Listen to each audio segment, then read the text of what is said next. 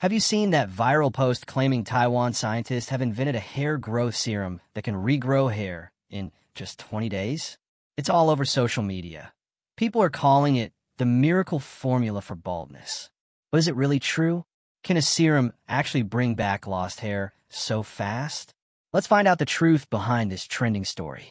According to reports, researchers in Taiwan have indeed developed a new experimental hair growth serum. So far, it's been tested only on mice, and the results are impressive. The mice actually grew back their hair. However, there's one thing everyone should know. This product is not yet tested on humans, and it's not available in the market. In short, the research is real, but the viral claim is exaggerated. It's not a fake story, just an early-stage experiment that's still under study. Once human trials are completed, we'll know if this miracle serum really works or not. So if you see flashy posts saying, "Get your hair back in 20 days," don't rush to believe them. Always do a quick reality check before trusting what's trending online. And if you love learning the truth behind viral claims, make sure to like, share, and subscribe for more honest reality checks every day.